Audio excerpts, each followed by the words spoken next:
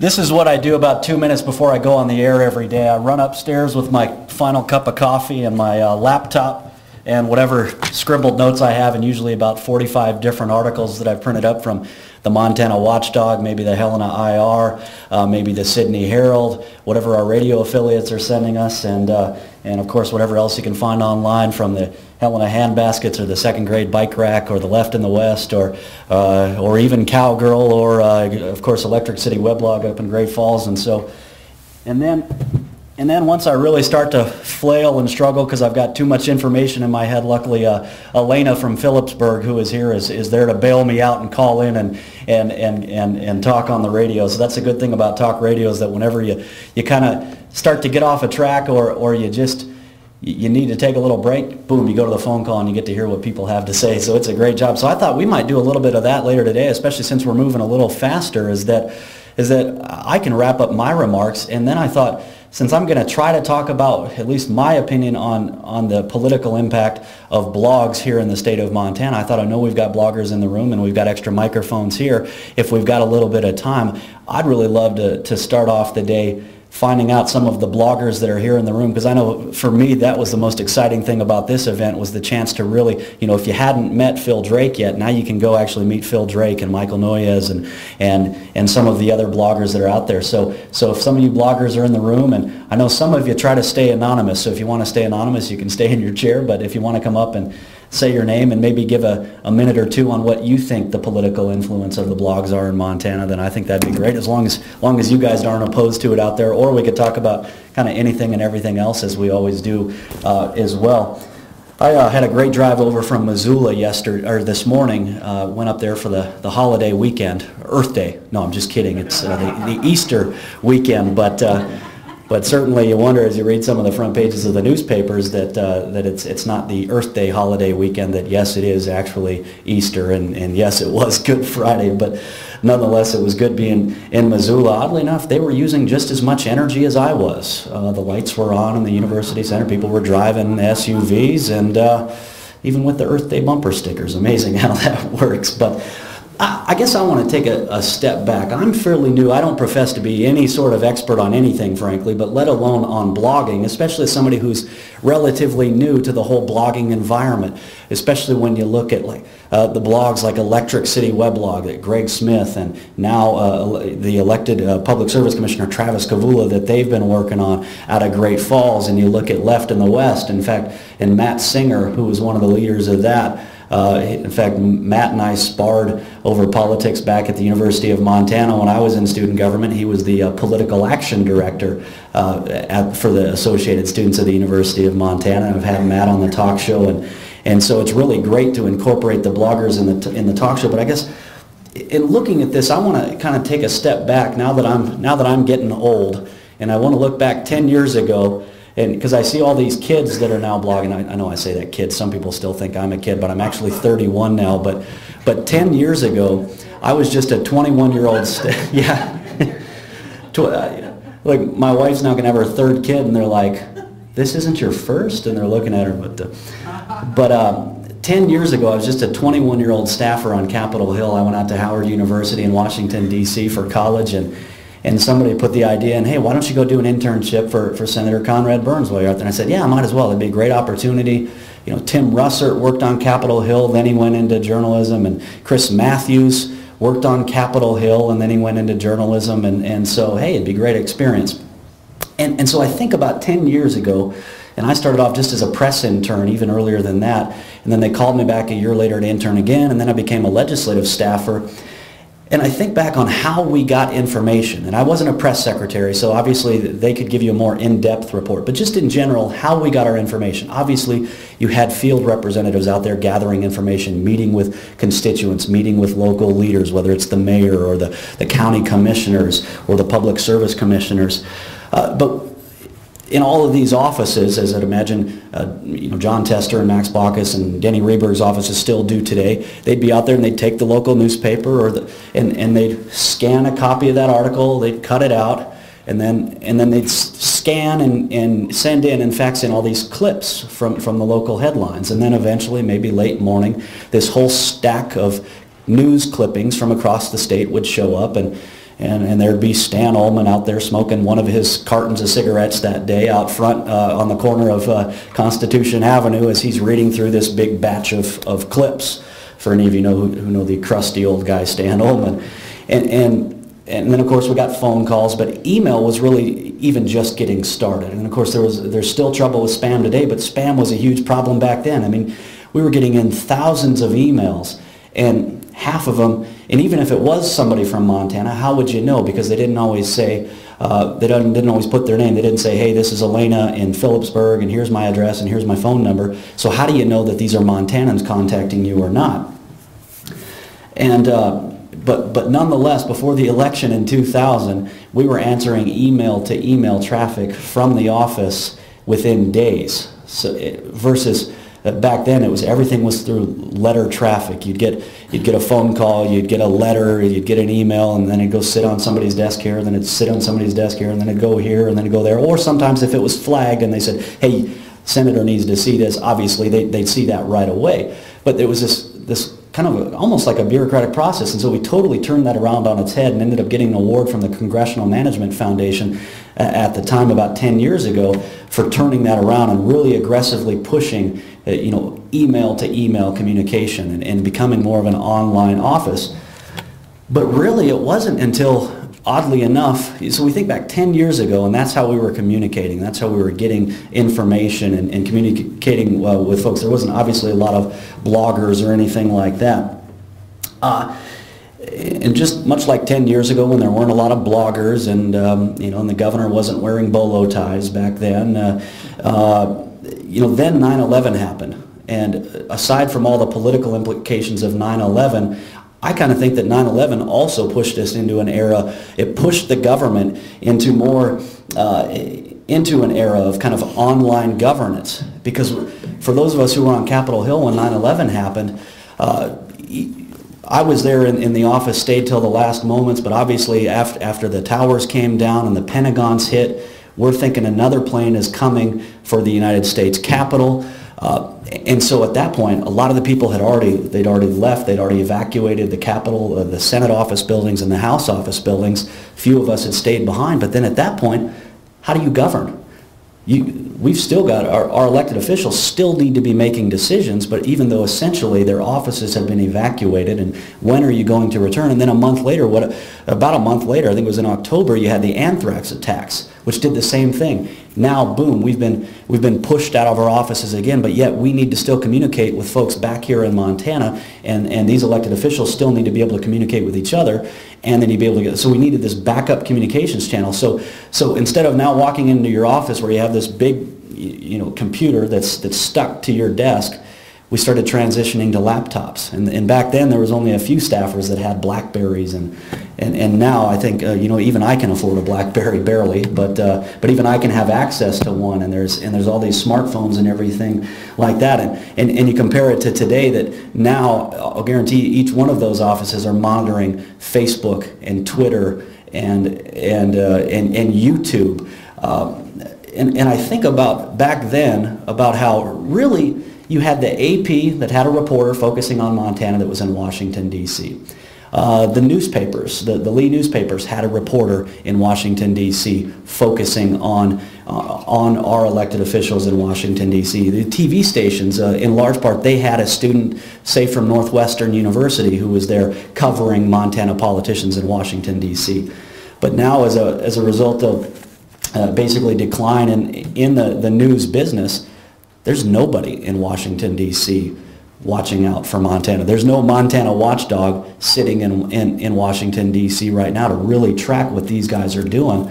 And so I think that's made bloggers even more critical right now, because I'll get into that a little bit more, a little bit later, but the only information we're getting about our Montana congressional delegation, unless they're back here and you get a phone interview or you get them in person, the information that we're getting is virtually all press release information that comes out of there, until you start to see reports in Roll Call or The Hill or maybe the National Journal or Politico or the Wall Street Journal, and they dig into some of these articles. And so it's the bloggers that are reaching out and finding those little golden nuggets that are hidden that otherwise we're not hearing about back here in Montana. And so I look at what we can do today after the November elections, and obviously the right had a huge victories after the November election. And so I just think about the fact that what would happen before. Here's President Barack Obama giving a big press conference, first press conference after the November elections. And before, what would you have to do? Well, you'd have to, maybe your local cable channel, they'd be broadcasting his speech.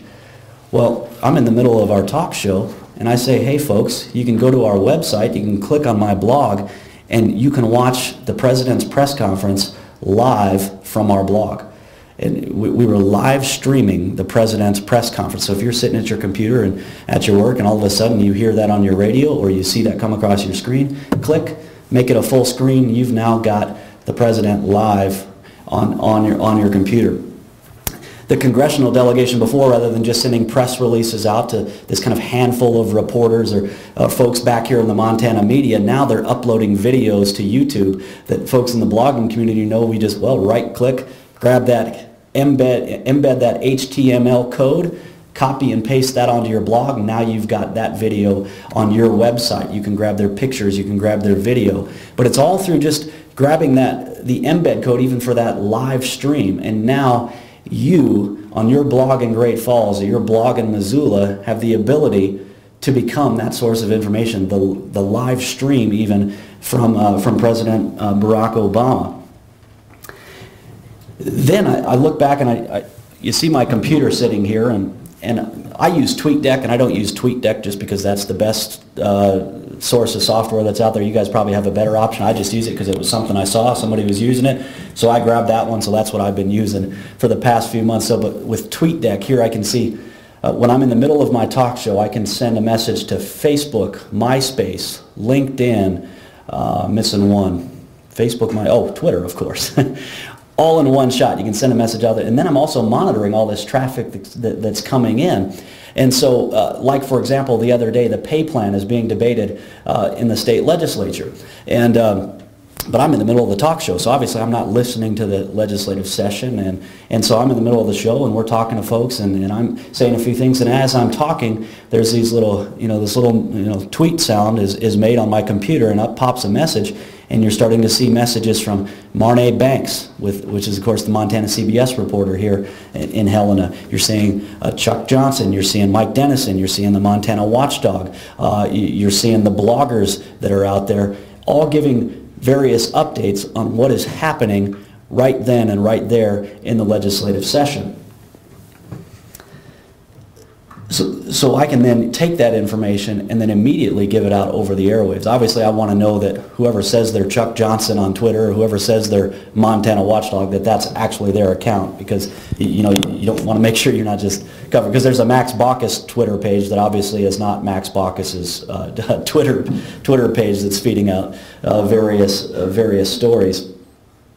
But when it comes to the question of the political impact, this was something, and anybody who's read my blog or listened to me on the talk show, I often go in tangents, so it's really hard for me to do prepared remarks. But I was really trying to have more prepared remarks for something like this. But to be honest with you, I don't really know what the political impact is of blogs in Montana right now.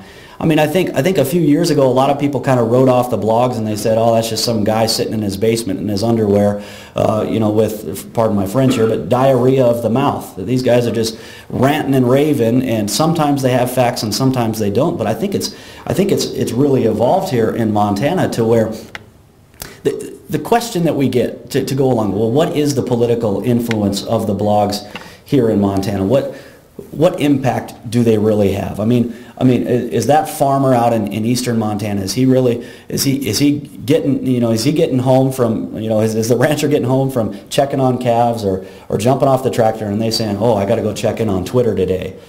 Probably not. Now, it's probably getting to that. Now, obviously, they might go to Twitter and check the Northern Ag tweets to find out what the prices are and see what the latest is there, see what the futures are looking like. But they're probably not spending all day on Twitter. And so you'll hear even folks in the sales community, and those of you who are maybe blogging for business, if you're in the newspaper industry or TV or anything like that, I'm sure your salespeople probably tell you, "Okay, look, Yeah, but why are we going to waste our time on that? Why are you going to waste your time on some blog, on some website, when frankly you can sell a newspaper ad or a TV ad or a radio ad for 10 times the amount? Why are we going to spend our time on that? Why are we going to focus on that? And I think the answer is part of at least my thoughts on what the political impact of the blogs are. And I think the right is slowly coming on more and more, but so far the left has kind of dominated the blogs here in Montana. But although there are some strong conservative blogs that are out there, but I think that the blogs themselves, yeah, they're not reaching the masses. There's probably not 100,000 people going and monitoring all the various blogs across Montana on a given day's basis. But where the blogs are critical is that the blogs are influencing the influencers, in the sense that, and I think we saw this in the legislative session, that if there was something that would just take hold, one of the most brilliant things that was done, I think, this past legislative session, I think it was by the left, was where at least I first saw it from some of the folks on the left from via Twitter and stuff, was they created one of these little hashtags. How familiar are, if you're very familiar with Twitter, raise your hand, I guess, in the room here. Okay, so about 3, maybe, no familiarity with Twitter at all. Would you raise your hand? Some? Or some familiarity? Okay, some. Well, so Twitter, as I'm sitting there, you're getting these messages in all day. Okay, governor speaking in Missoula to Montpur, here's a link. Senator John Tester being followed by Washington Post reporter in Lewistown, here's a link. And so these messages are coming in from all these people that you follow. So I see, oh, okay, second grade bike rack just said this. Oh, Montana Cowgirl said this. And so then you click that link.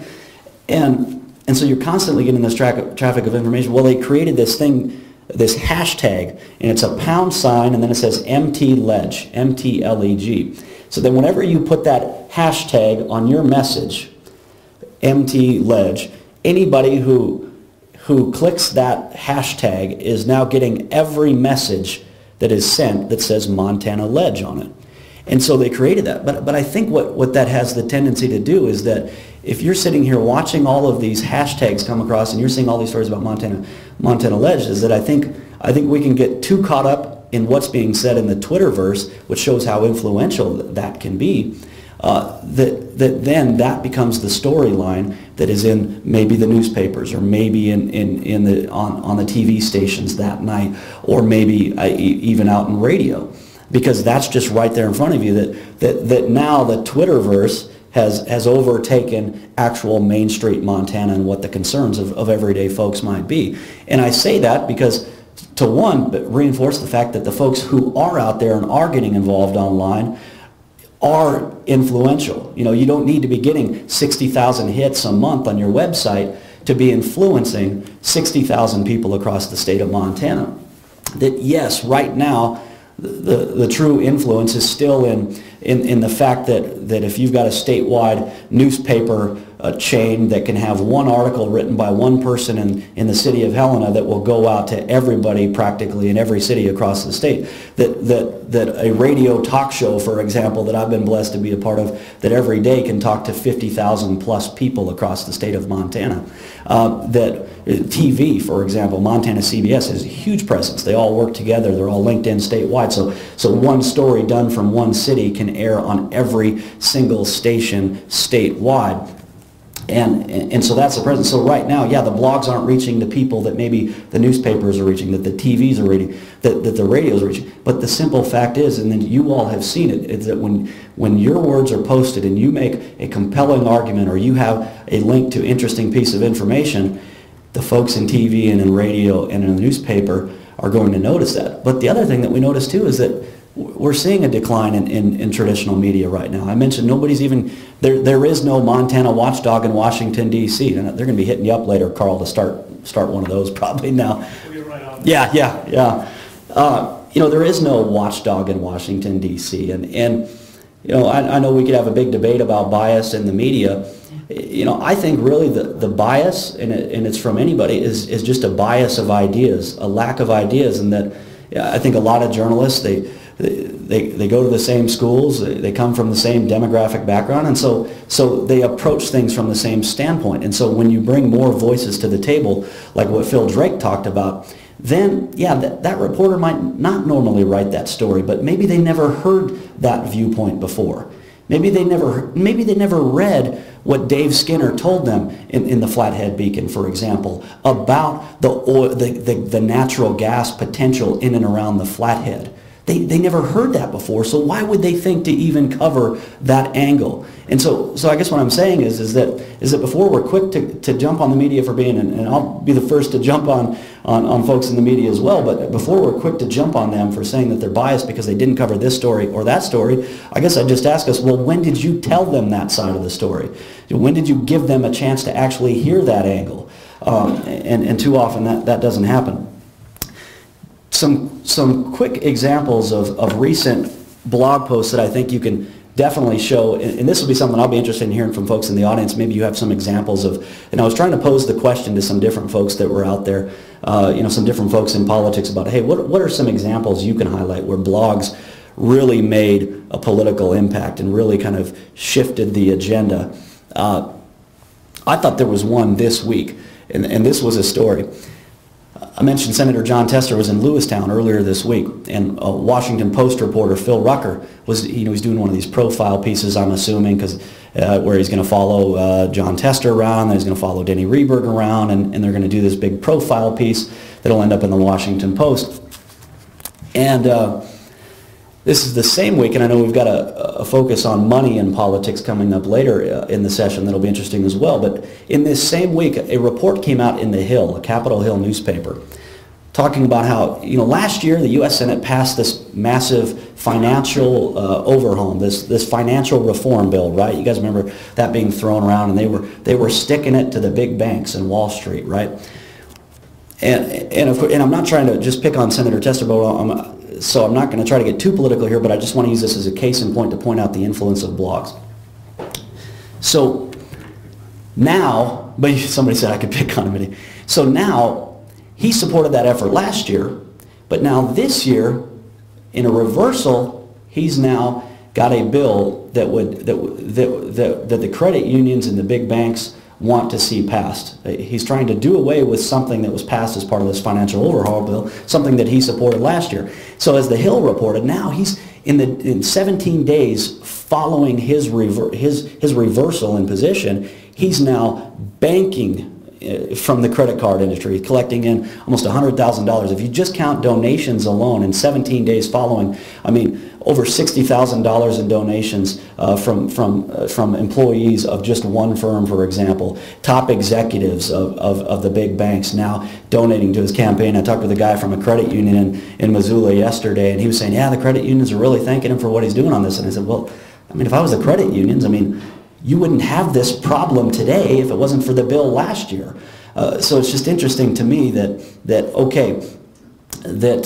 well, we passed the bill. We created the problem in the eyes. Now, some folks might say it's a problem. Some folks might say it's not a problem. But either way, if you're a credit union owner and you're saying, we are hurting, we got sick as a result of this bill, and now you're saying we need a cure and Senator Jon Tester has the cure. Well, the same people that got you sick are the same people that are now saying they're going to give you the cure. And I just find it odd. I know it sounds conspiratorial and it sounds like the James Bond movie, but it certainly seems like it to me that, okay, you were for it then, and you caused this problem for these credit unions. Maybe it's a problem you folks like, but you caused this problem for credit unions and these banks, and you supported that.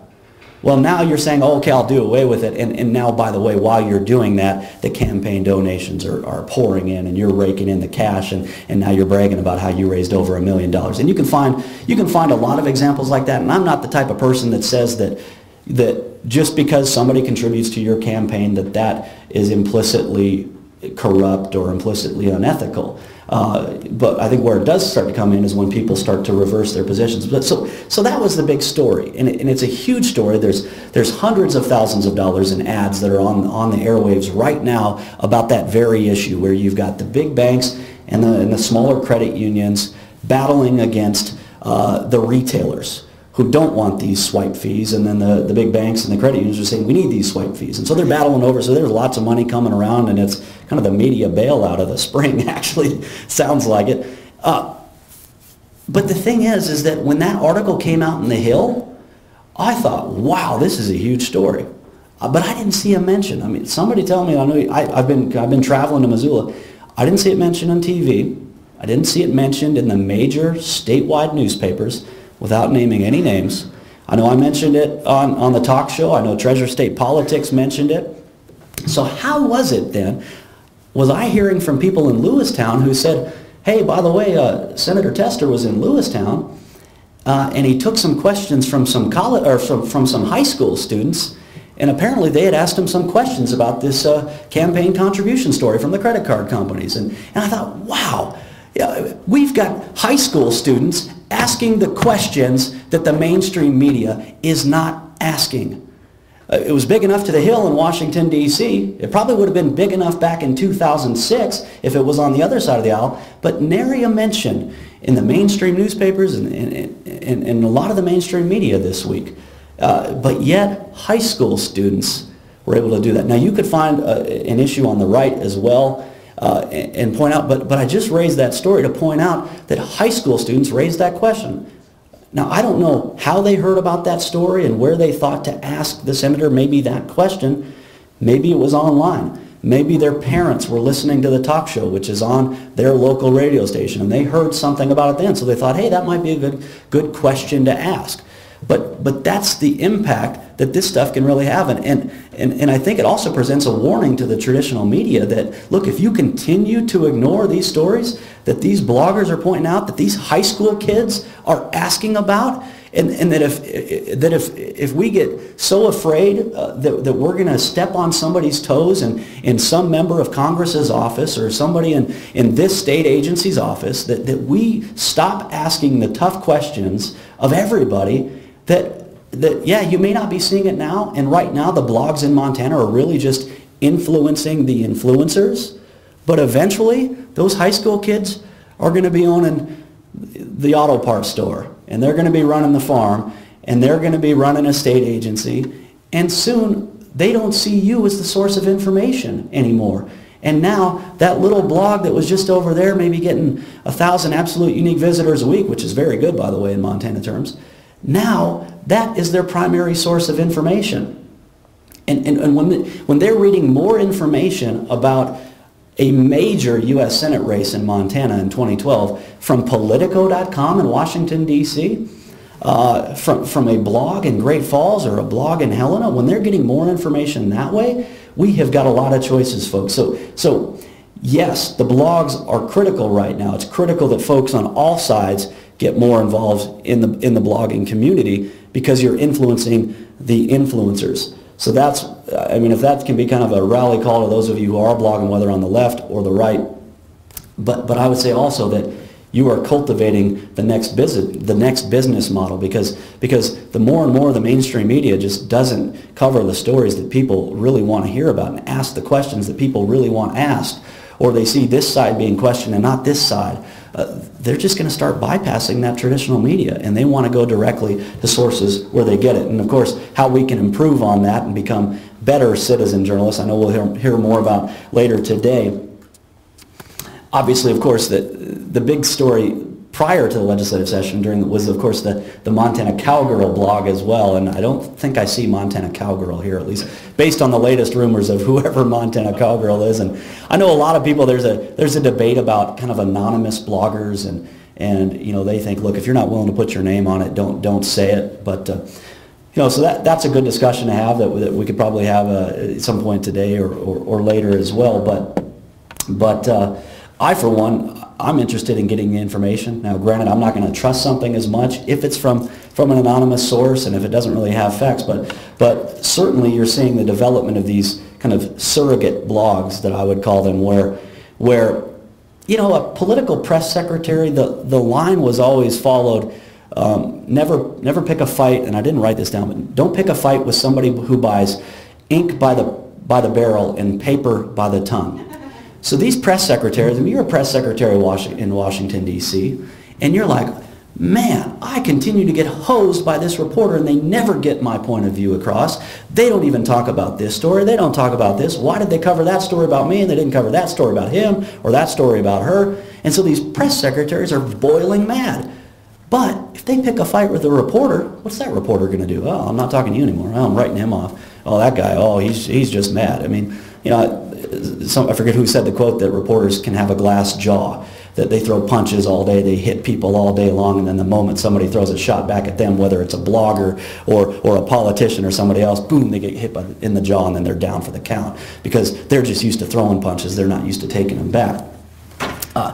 So I think you're seeing also when you talk about political influence, you're seeing that a lot more of these surrogate blogs, and I would certainly say that the Montana Cowgirl blog is a surrogate blog. I mean, the latest, I guess the most believed thought among the reporters in Helena and other folks is that, okay, it's likely at least two folks who work for the governor's office. There were some other rumors that were out there. There are all sorts of rumors, and I'm not going to say that one of those is true or is not true, but it's very clear that that blog is being used to say the things that maybe the party doesn't want to say themselves, or that maybe the candidates themselves don't want to say, but that gives them a venue to throw it out there, to say some of the things that they wouldn't feel comfortable saying, that you wouldn't want to put your name next to. And I think the right has developed some of that, and I think certainly you're seeing a lot of impact now by Treasure State Politics, which is run by two very influential young conservatives. In fact, I talked with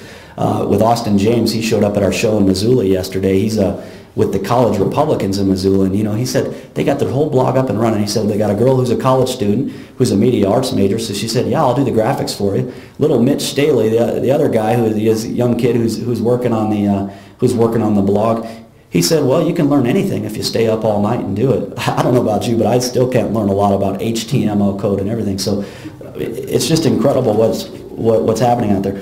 I guess to close with, and then maybe we can open it up if we still got time, or we can move forward, either whatever you guys think of. I'd love to hear who's out there and maybe some of your thoughts on the influence of blogs with the time that we have remaining. But one thing, it's easy to get really caught up when we're in the blogosphere and we're all arguing back and forth, because everybody is admirably passionate about the given issues that we end up discussing. And so it's easy to get ticked off at this guy or ticked off at that guy. But I was encouraged when I first started hosting the talk show, and I think this is where the good bloggers really stand out. There's the surrogates that are out there that they're just there to put out party talking points, and they're not going to answer. If you have a good, thoughtful question, they're not going to answer it. They're just going to shift topics, and they'll post a really good piece of information about people that they're opposed to, but they won't post the really good information about somebody that they support. And I think if you really want to be a blogger, you're not going to be afraid to have it all out on the table and have an open, honest debate about all the topics and all the issues that are out there. And so I was really encouraged after I first started hosting Voices of Montana, which is the state's only statewide radio talk show. I had Greg Smith from the Electric City weblog, and then I had Jay Stevens from Left in the West. And I was thinking, oh man, I'm going to have to I'm going to be holding two horses here as they're going to be fighting back and forth. And you know what? It was probably the smoothest, most polite hour I think I've ever heard on talk radio. And these guys after the show were talking on the phone, and they said, and Jay said, oh, hey Greg, I love what you're doing with your blog. And Greg said, yeah, you guys do a great job. And they were just happy to talk to each other because they've been writing back and forth through these various blogs, but they were finally happy to just talk face to face. And I think there has to be a mutual respect among all parties that, hey, you know what, I may not agree with you, I may not agree with what you're writing, I may not agree with what you're writing, but if we're all committed to getting more information out there, bringing more information to light, more information to the table, I think that's what it's really got to be, and that's the way to make not just an impact in Montana politics, but also to make a positive impact in Montana politics. And I probably went way too long, but I think we got about 10 minutes till our break, 9 minutes. We've got a mic here. I don't know, Mike, do you want to run the mic? There we go. Any bloggers or other folks who want to just say your name and maybe give a quick spiel on what you think the impact of Montana blogs are. Looks like we got Jay up here in the front. I'm not a blogger, but I'd just be curious, where do you think you have a greater impact, on Voice Montana or on the blog, or is it copacetic relationship, or what do you think? And what's the Voice of Montana started first, and then you began developing? Oh, yeah, definitely, definitely. Obviously, the talk show, I mean, hands down, has way more impact. I mean, you're talking to 50,000 people at least every given day, Monday through Friday, especially in eastern Montana. I mean, everybody listens to the radio. You drive into the little oil shop or all the Farmers Oil Incorporated shop, and everybody's in there listening while they're working and talking and having a cup of coffee. So hands down. But that being said, look, our company and every other company out there knows that you have got to cultivate an online business model, or, you know, if you don't do that, I mean, you're risking just being out of business, frankly. That being said, though, I think now you have, and this was something, I'm glad you mentioned it, now we have the ability to not only be a talk show host, we've got the ability to also be a blogger. But once we might say something on talk radio, and yeah, those 50,000 people or so heard it, but now that some of that's also on your website, well, now it's getting quoted by Politico.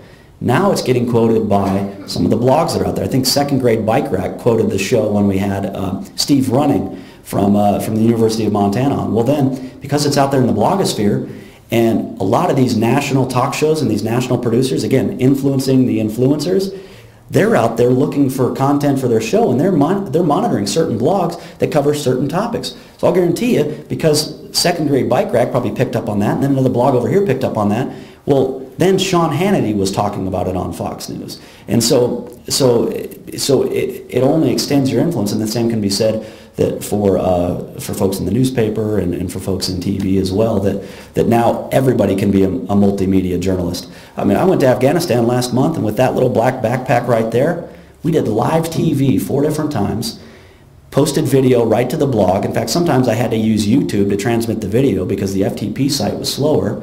And then we did statewide radio talk show later that night, which is morning here. And then we had blog reports that were being printed in small town newspapers and small town little trade publications. And so now you go from beyond, you're not just a radio talk show host, you're not just a blogger, you're a blogger who could be doing live TV from Kandahar that's also being carried on a blog and on a newspaper and in TV and radio and everywhere else. Let me just follow up if you don't mind. Then what, there isn't a counterpart to Voices of Montana, say on the left, in the radio. Would you anticipate, would that be a direction that Montana Cowgirl would go, or would you anticipate there'd be something like that happening? Well, you know, obviously Air America went down, and so the left, I don't know why. I think it's just, well, it's like, for example, I had a guest show host while I was gone who's definitely more liberal, you know, former spokesman for a Democratic senator, and which was fun, and it was great, and I love mixing it up, and I love having guests. We've done the show from the governor's office, and he's great to have on the talk show. He's a great guest to have. But you know, one of the feedback was, look, if I wanted to hear that line, I can get it from the newspaper. I get it from the TV. This is where I go to finally get something different. And so I think that's the thing, is that talk radio, which really is the original social network, much like Twitter and everything else, that's how people were able to talk to each other. That's how Elena in Phillipsburg was able to also share her thoughts with Art in Shepherd or Ken in Great Falls.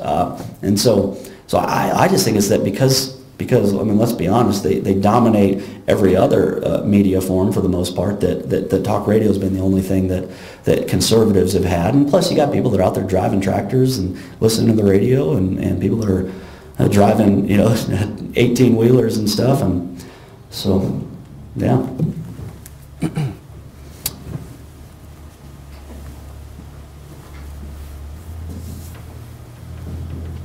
Of course, I have to say something. You know, Aaron, well, this is Elena in Phillipsburg who listens to the show. For any of you who listen to Voices of Montana, yeah. I sometimes have diarrhea of the mouth. Not at all. But I think what you're saying, you know, I'm new to this, and we're in the process of getting a blog up. It's going to be called, and I'll put a plug in, TVF Montana, which is a view from Montana. And I'm from that generation that this is all new, blogs, and I still have a land phone. And I go to one room to answer it instead of walking around. Everybody else is doing things. But there's a lot of people in my generation. And I think between the blogs and talk radio, it's a two-way street. And in a state like Montana, a big state like this, we have a major part of the population that don't even touch a computer.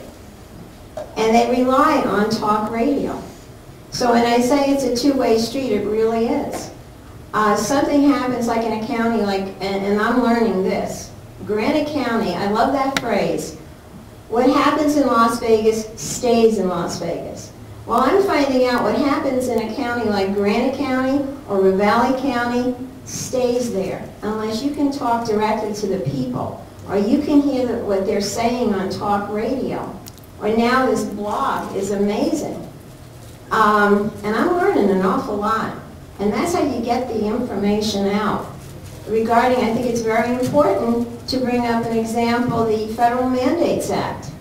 I thought it was amazing that some of our legislators had never even heard of it. And even going up to that day I talked to the governor on the radio, he at first didn't know what we were talking about either. You did, I did, and a lot of the politicians never heard of this thing.